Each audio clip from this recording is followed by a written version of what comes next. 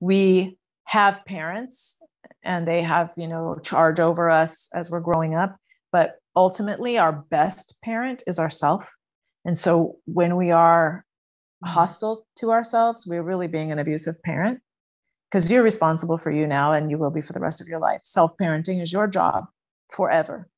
And when you think negatively about yourself, when you have a lack of compassion, lack of empathy, criticism, rejection, and judgment, you are inside of you having an unloving parent living there and governing, has a hand in everything you do, like a hand greater than any parent you've ever had.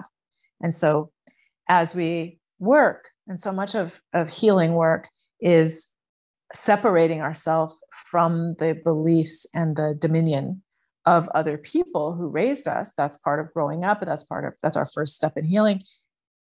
Another step, and a very important step in healing, is recognizing that we deserve our own love, compassion, and this love is actually unconditional.